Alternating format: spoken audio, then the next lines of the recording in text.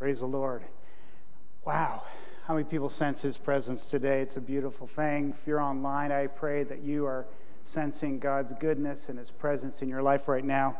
And Amy and Daniel, thank you for leading us in worship this morning. Would you give them a hand this morning? Just beautiful. I'm also going to invite Caitlin to come on up here. And Caitlin's our youth director, and she's got a few words. I just wanted her to share and say hello. And everybody say, hey, Caitlin, go ahead. Hello, everyone. Just something brief. So I've been with the youth this summer, and sorry, I'm out of breath. We have 2 weeks left together, which is sad, but I'm excited. We've been doing a series right now on courage, and it's always interesting when I choose a series for teenagers because I think it's important for them to hear a message, and then as an adult I'm like, wow, like I should be learning that too. So I guess I just wanted to encourage you guys today in being bold and being courageous. That's something we've been really talking about, and how our courage, often we can diminish it because we compare it to what someone else might be doing that is brave for them. But what is brave for us, and what we need Jesus' help with to be brave for, is often different than our neighbor. And so I just want to encourage you, whatever you're struggling with, to face with courage, to not compare or diminish the fact that you need courage for that thing, but to seek encouragement from Jesus, because he is our strength. He is our provider of courage. So I just want to share that with you guys this morning. It's something that we're going through with the youth, and we've been talking about a lot, just reflecting on how in our lives can we be brave? How in our lives can we ask God for more courage? So I just wanted to encourage you guys in that this morning as well. And it's been an amazing summer. You have an amazing group of young people at this church, and it's just been such an honor to get to know them, to spend time with them, and just the Holy Spirit has taught me so much this summer through what I've felt called to teach the youth, and I've just been so grateful for the time that we've spent together. So, that's all I had to say this morning. But, That's perfect. Thank you, Caitlin. Actually, the young people are going to be missing her for sure.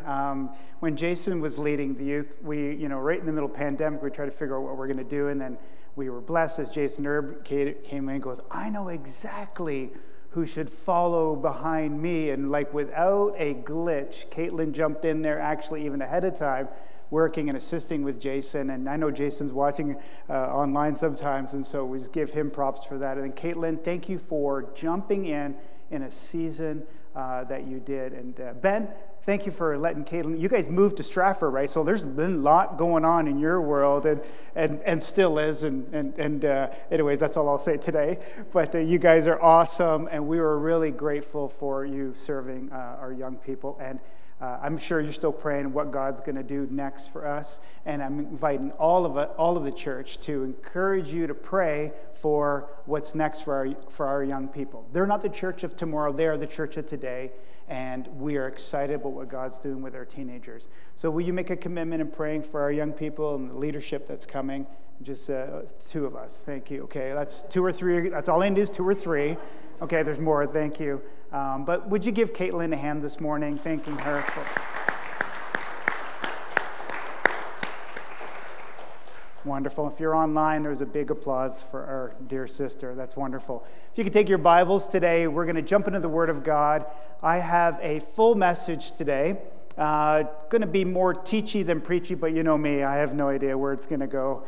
But I want to look at the prayer of David. And we've been walking through a series called Prevail, Prevailing Prayers, learning from these great prayers that are in Scripture about God has a plan for us, and his plan gets unraveled and unfurled, so to speak, like a flag waving in our lives. There's God, is that when we're in prayer, we see the plans of God being manifest in our lives. David's prayer is powerful. We're going to look at 1 Chronicles chapter 29, verses 9 to 20. Rather than reading it up front, I'm going to actually read it as we go. But let me just give you a little introduction before we begin reading Scripture. I want you to just turn your Bibles to 1 Chronicles 29, and you'll have your place there. That's great. Prayer isn't just asking God for favors. It's not asking God for authorization or permission. Prayer isn't asking God for forgiveness, although many of those things could be involved in your prayer life. It's much more than that. Prayer really is a great Spirit-inspired relational experience where the Spirit of the Lord and your heart collide. And if the book of Psalms is any indication, and you probably wonder why I'm not in the book of Psalms, which is one of my favorite books of the Bible, which many of you have commented on because I reference every sermon probably with at least one reference from Psalms, is that we're actually going to find a psalm in Chronicles that wasn't included in the book of Psalms, which is a beautiful thing. But David's prayers throughout all the book of Psalms and most of Psalms, it's an indication of prayer and praise being united together. Today we had a wonderful experience of worship and praise, and I think it's perfectly timed that today's message works along with the great sense of God wanting us to worship Him and to praise Him, and let that be part of our prayer lives. Amen and amen. Acts chapter 2, verse 11, you don't have to turn there, but it says, they were declaring the wonders of God in their own tongues, in their own language, in their own styles, in their own flavors. Their praise to God was demonstrated when the Spirit of the Lord captured the heart of that early church. And that's what happened on the day of Pentecost. And they gathered with the purpose to pray, but it ended up praise was on their lips as a result of that prayer time. Let me ask you a question before we even go any further. Does your prayer life encourage you to praise God, or does it kind of just feel like a checklist at a grocery store where you have a shopping list, done, God, oh God, oh, need it, and then you're done? Or do you feel like praising God at the end of it?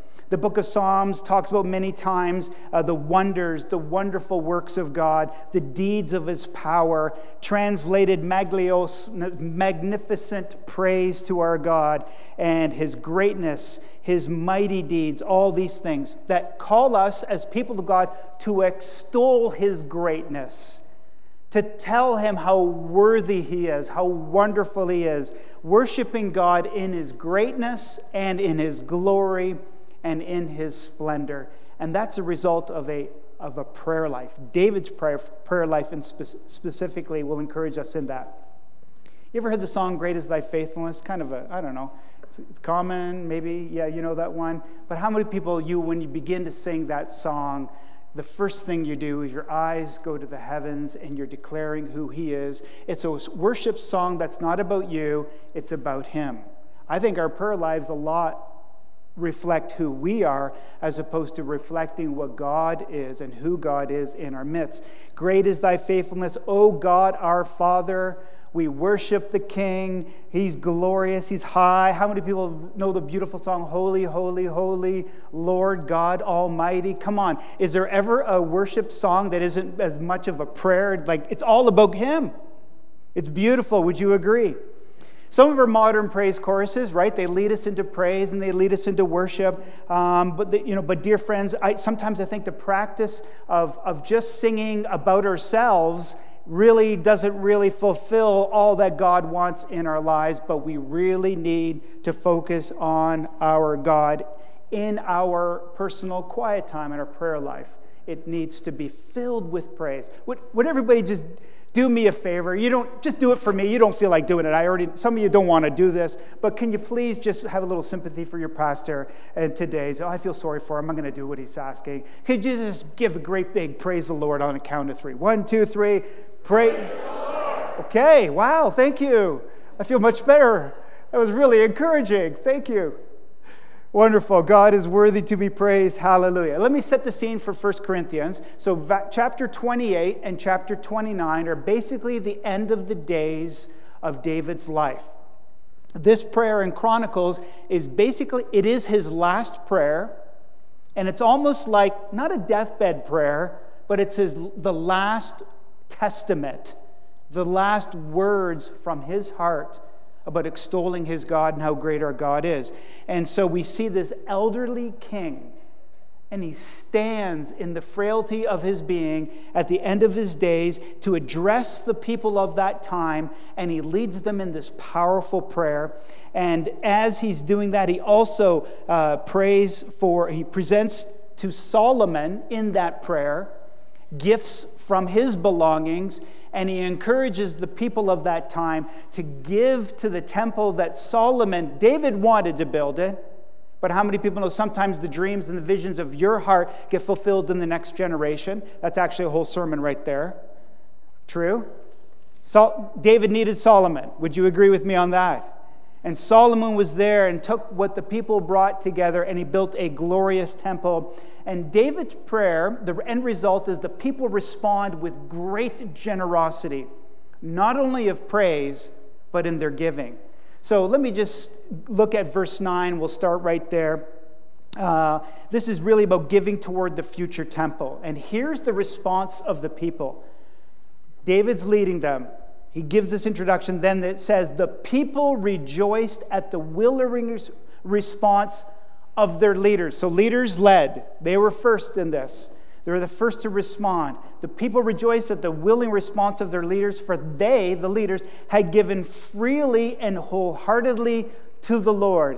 David the king also rejoiced greatly when he saw this tremendous response from the leaders. Can I tell you, leaders have to lead.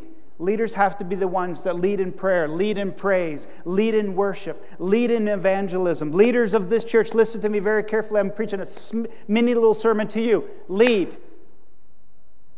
In Jesus' name, in all the areas of your life. And all the people said amen to that little mini sermon. The common people were moved by the leaders. They were moved to praise the Lord when they saw those around them that were leading them with their great, generous dedication of wealth to the building of the future of the kingdom of God in their midst. This verse carries two powerful ideas, two significant words of praise that I want to highlight. And the first one is rejoice. The people rejoiced. And that word is sama. It denotes being glad, joyful with their whole disposition. So in other words, it's not just a smile on their face and grumpy inside. Their whole disposition was glad. Can you tell a person when they're faking being happy? These people were not faking it. Every part of them rejoiced. So you could feel the joy in their being. How many people know with skipping the step, you could tell that person's got something going on that's pretty happy on the inside, right? You ever see, how about this? I'm so happy, praise the Lord. How many people know that doesn't really reflect what's going on inside? Would you agree? Head down, mopey. No. These people completely rejoiced. Spirit, soul, and body.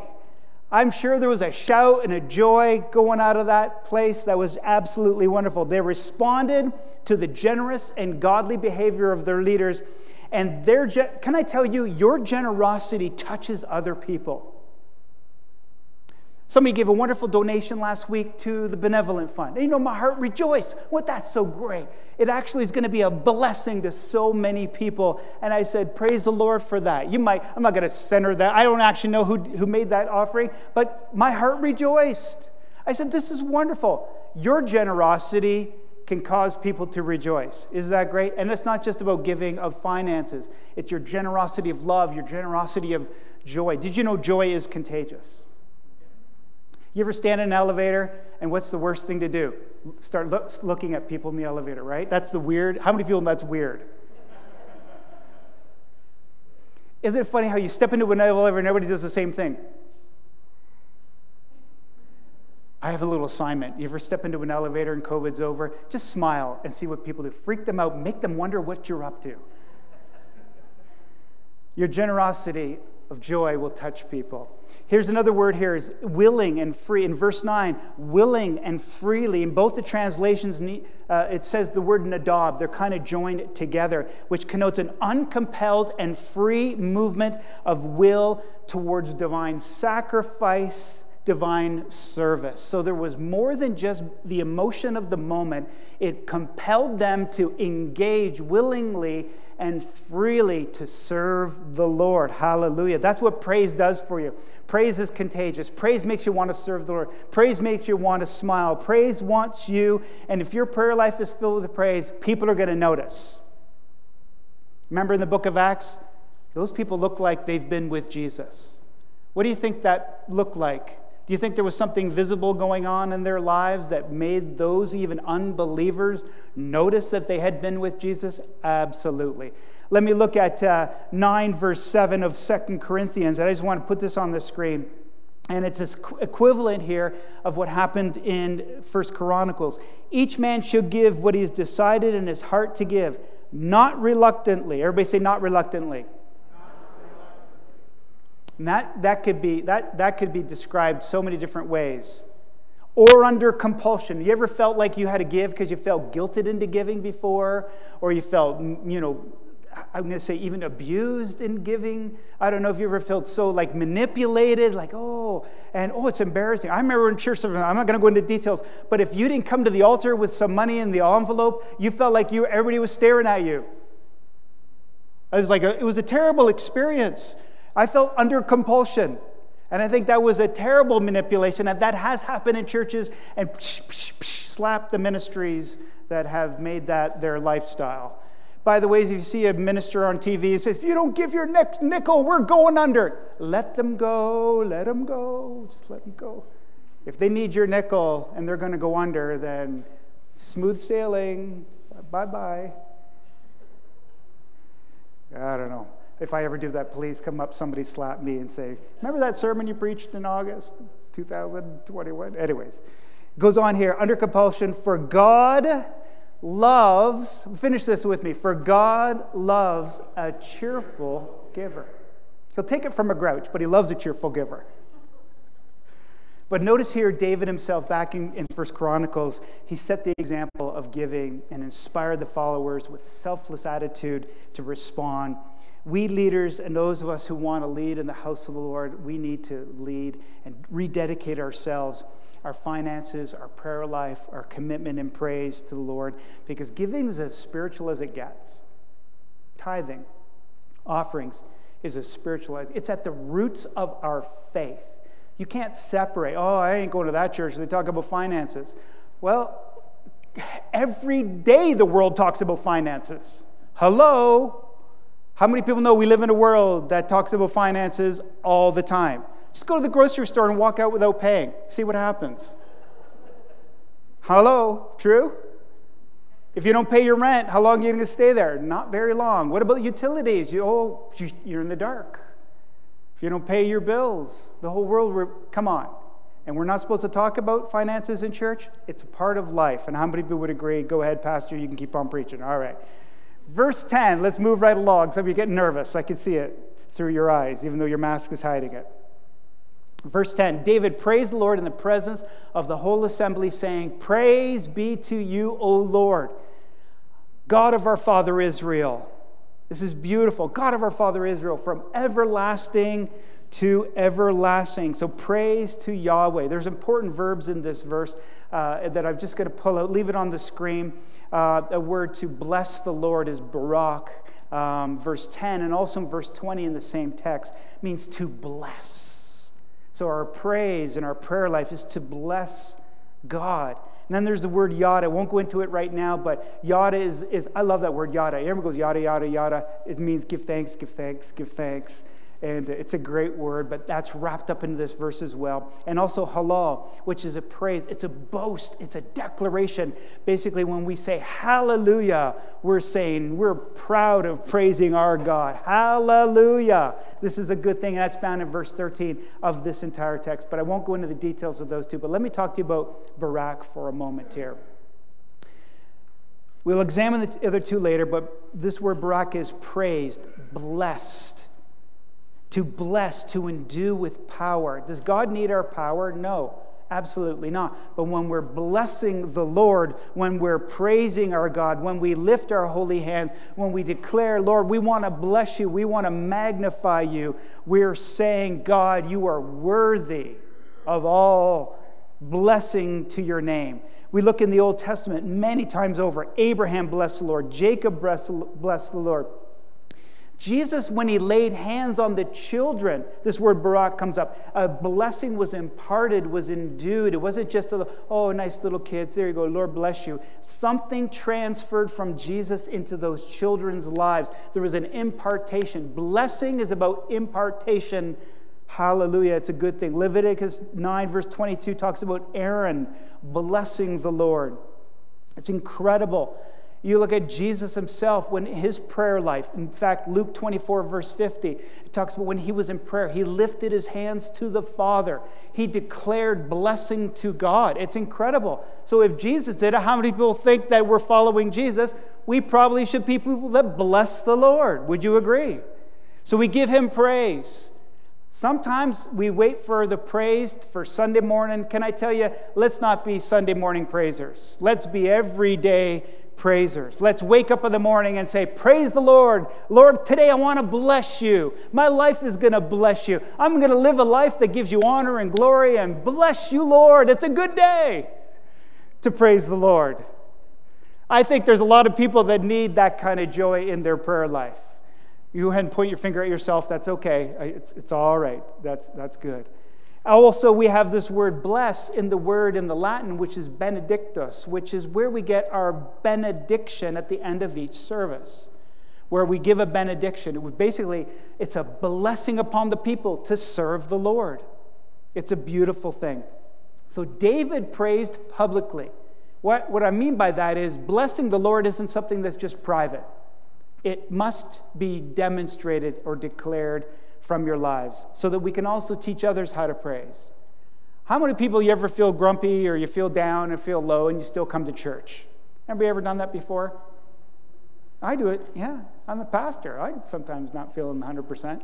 And you know what? When you begin to bless the Lord with me, something happens. I need you to bless the Lord. The person beside you needs you to bless the Lord.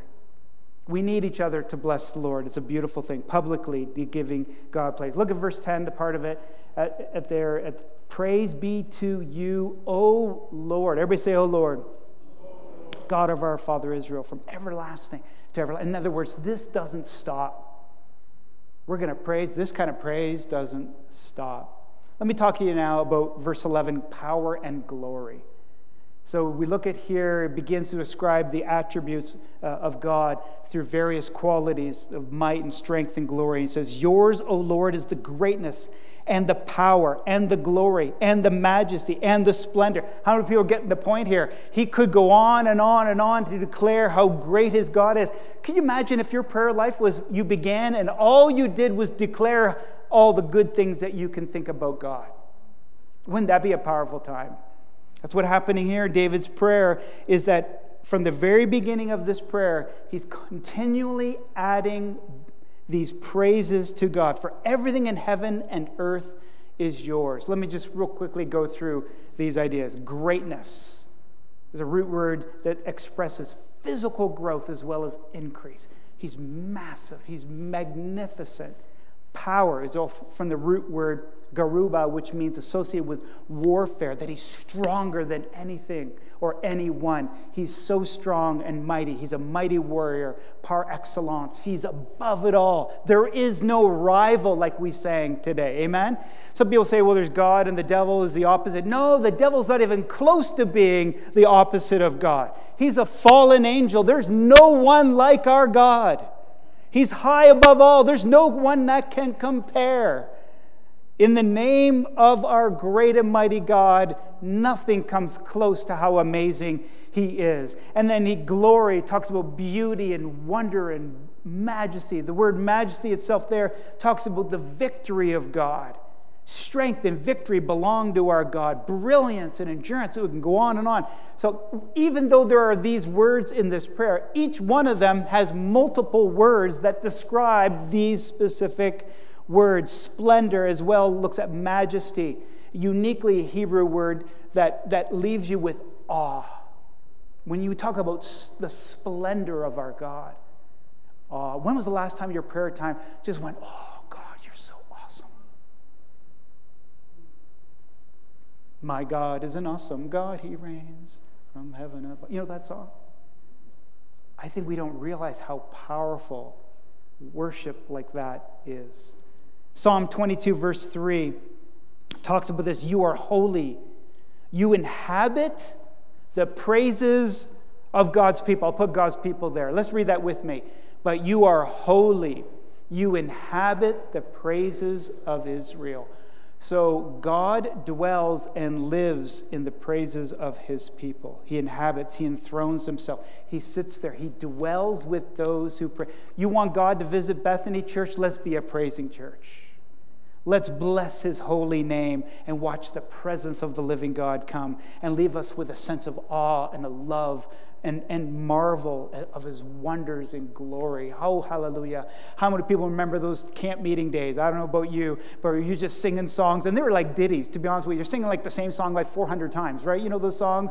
I don't know if you were raised in those. Anybody ever go to this sawdust trail where the whole the altar was covered with sawdust? You fall down on the power of the Spirit, and you look like you're working in the barn all day. Those songs, we say, hallelujah. We sang it 8 times, and then we sang those 8 hallelujahs 800 times.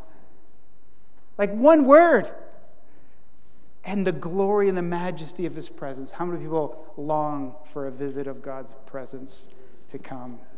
He inhabits, he lives in your praise. So if you're feeling far from God in your prayer life, you know what? Sometimes it's really hard to pray. You ever find that your prayer life is hard sometimes just to find words because you're just like not in the mood? It's just me? Okay. Anybody else? No? My wife. Okay, thank you, honey. And Andy. Thank you, Andy. So just Andy and I and Sonia have pray for us, but sometimes we don't always feel God, but you know what we need to do? Just worship. Just praise. Turn your prayer meeting into a praise meeting and watch what God does. And then it goes on, it says, thine is the kingdom and the power. Verse 29, verse 11b. Yours, O Lord, is the kingdom. You were exalted as head over all. It's significant for David here that because he's a king, right? And so he recognizes that there's a greater king because God is the King of kings. Jesus is the King of kings. So he acknowledges that the kingdom of God belongs to God. Many monarchs would not be like David.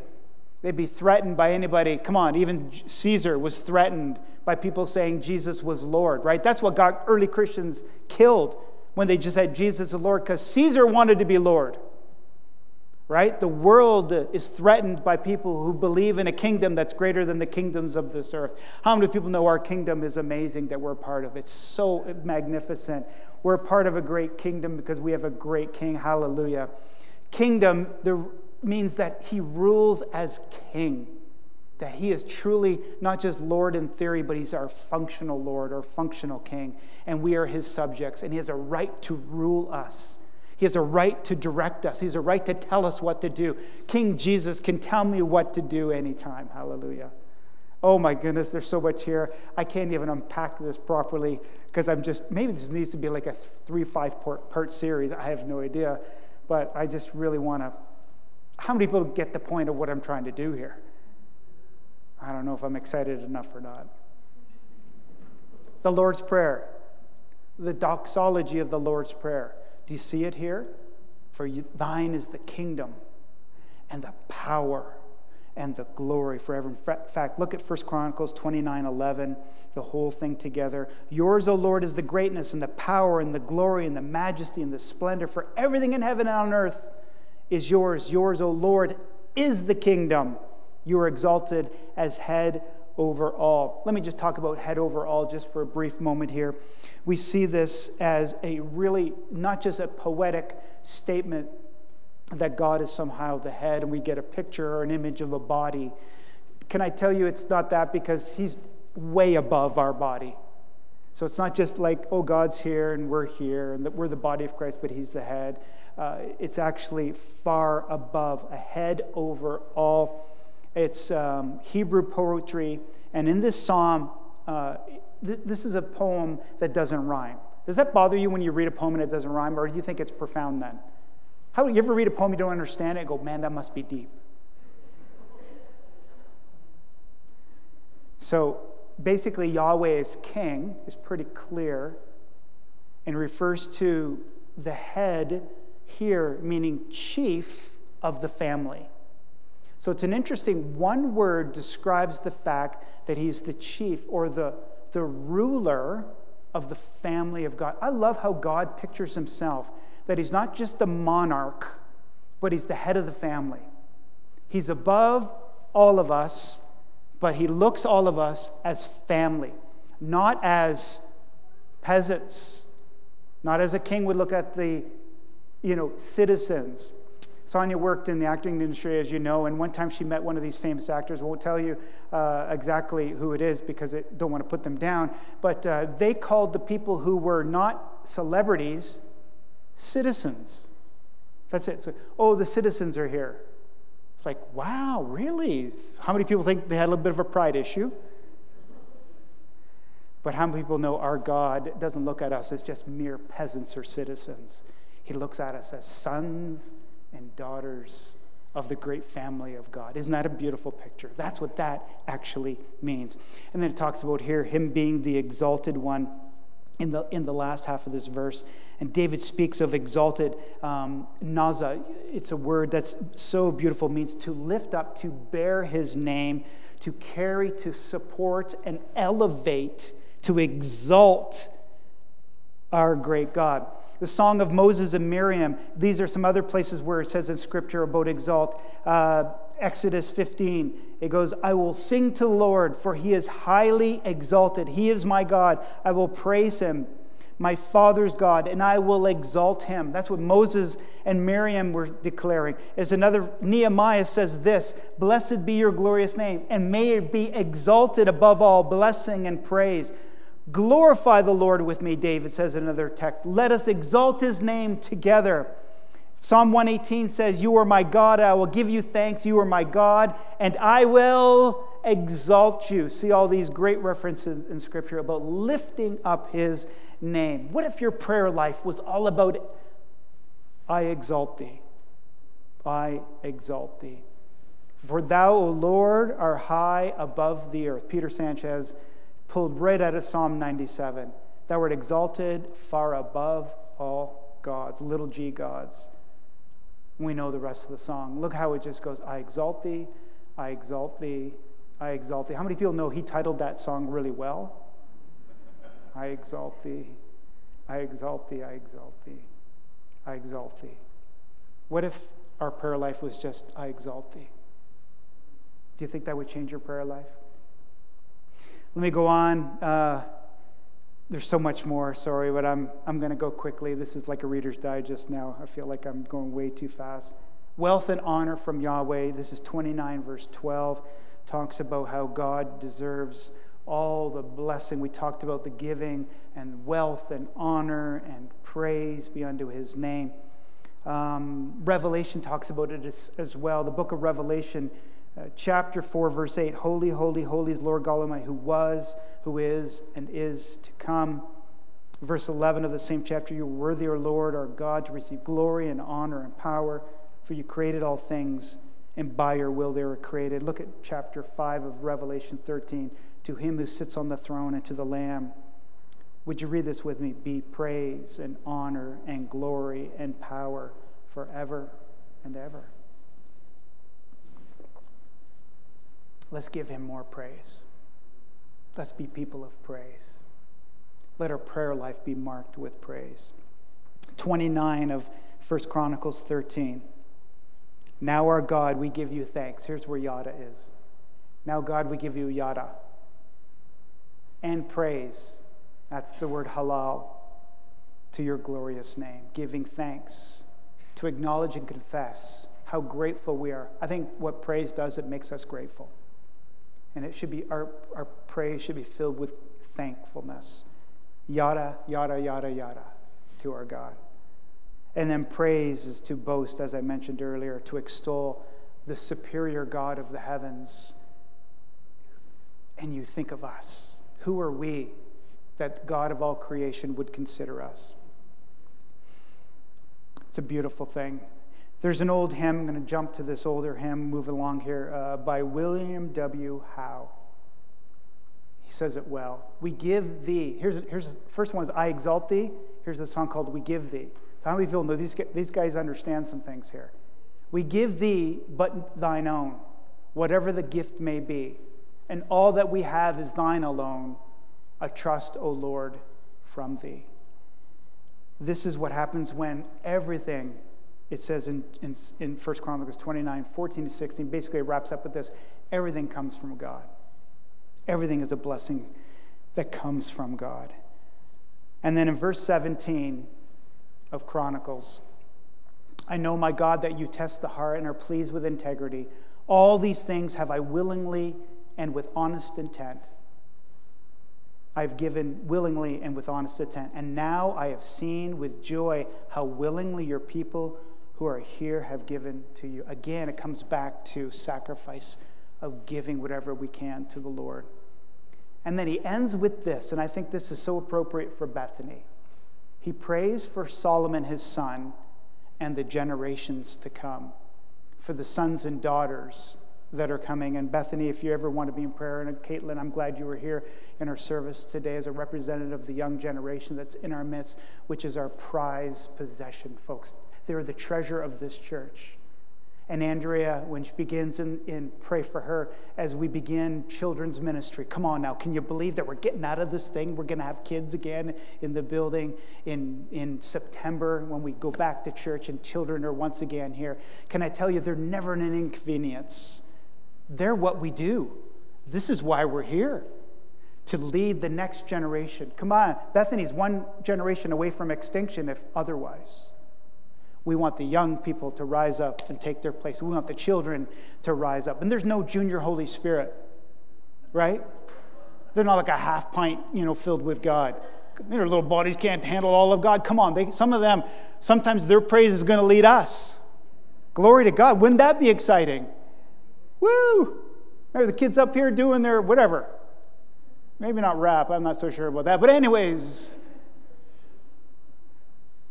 I'm getting old too. But can you imagine, he wraps up this prayer. People of God, here's my son Solomon. In verse 18 to 19, O Lord, God of our fathers, listen to this. He identifies with the generations that have come before him. O Lord God of our fathers, Abraham, Isaac, and Israel. And that's wonderful. We need to honor the generations that have come before us. Keep this desire in the hearts of your people forever and keep their hearts loyal to you. And give my sons and daughters, I'm going to just add that there, that's my paraphrase, my son Solomon, wholehearted devotion to keep your commands, to requirements and decrees, to do everything to build up the palatial structure which I have provided. In other words, he was building something that wasn't ever going to be inhabited by him. He was building for the future. Isn't this a beautiful thing? And just like at the very beginning of this psalm, it starts with praise, it ends with praise and worship. Verse 20. He recognizes it's the young generation that's coming that needs the greatest support. And then he says, verse 20, then David said to the whole assembly, praise the Lord your God. So they all praised the Lord, the God of their fathers. They bowed low and fell prostrate. Oh, sorry, that'd be prostrate. Oh, you can worship God with your heart. I guess you can worship God with other organs too. But anyways, that's another. They bowed low and fell prostrate before the Lord and the king. They humbled themselves and gave more thanks.